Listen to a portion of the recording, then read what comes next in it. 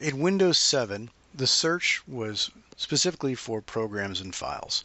So it found things on your computer and it found programs for you on your computer. Then in Windows 8, search became everywhere.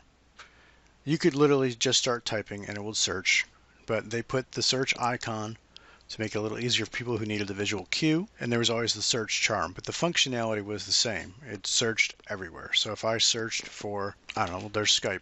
Let's just search for Skype. So I could find out the application for Skype, my settings for Skype, and then some web searches for Skype. Windows 10 is closer to the same behavior as Windows 8. Go over to Windows 10, and I can search the web in the Windows. I'll just start searching for Skype again. There's Skype telling me to get it from the Windows Store. There's a listing for it in the store. There's the website and some other stuff. When we get this set up to be Cortana, you'll see even more how powerful search can be. But it's just remember that search is for the web and the Windows. I don't have to go out to the web. I do out of habit, but I don't have to go out to the web to Bing.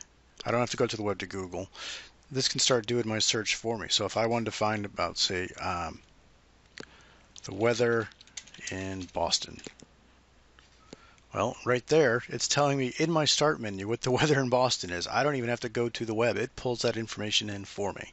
Search is everywhere. Search is integrated. I can filter it just to my stuff. I can filter it just to the web if I wanted to. And that takes me to a web page, takes me to Bing. I can see an extended forecast of the weather in Boston. So search is always, always available. It's search everywhere and all the time.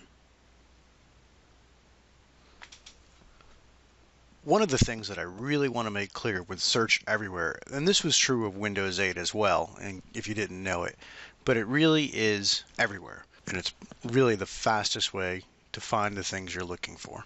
That's it for this section, and we'll take a look at the mail programs in the next section.